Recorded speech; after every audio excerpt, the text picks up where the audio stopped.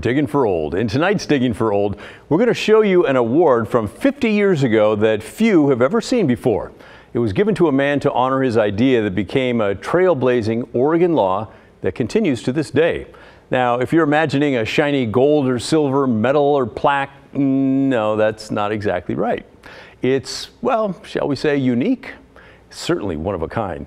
Here's the executive director of the Oregon Historical Society, Carrie Timchuk, to explain.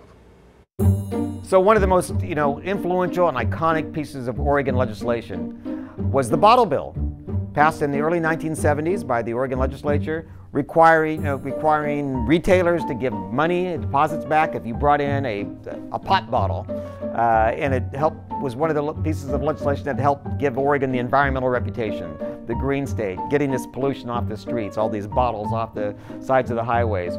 It was the idea, as many things are, of one citizen, of an Oregonian named Richard Chambers, who lived in the Tillamook area. He came up with this idea, eventually became the law.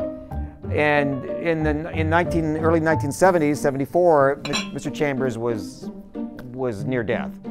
And Governor McCall, the governor, wanted to give him an award for his idea, for what he had done for Oregon. And this was the award that was given to Mr. Chambers by Governor McCall.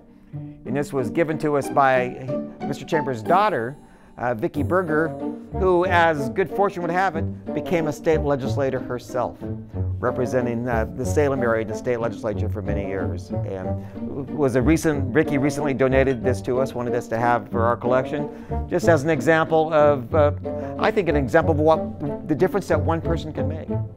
That Mr. Chambers came up with this idea, and it eventually became law, and inspired really an environmental movement.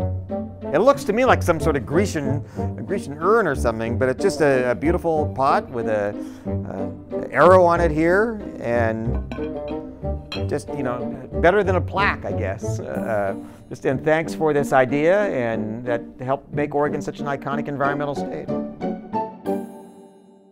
I've read about Mr. Chambers. He really had to be persistent. He went through a lot of frustration until the government picked up on his idea, but I'm sure glad they did.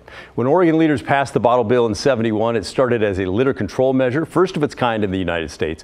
Oregon continues to lead the nation when it comes to redemption of bottles and cans. Our redemption rate in 2022, 85.5%.